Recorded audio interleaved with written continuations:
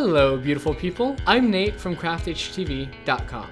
Now, if you're like me, your workstation is probably a little bit messier than it should be. And I'm always finding that I'm getting glitter and dust and all of that gunk stuck to my Cricut mat. So today I'm going to talk to you about how to clean your Cricut Light Grip. The first thing you need to do is place your cutting mat into the sink. Next, you're going to run lukewarm water over the mat. Using a plastic hard bristle brush, gently scrub in a circular motion until the entire surface of the mat has been cleaned. For me, this took about 5 minutes.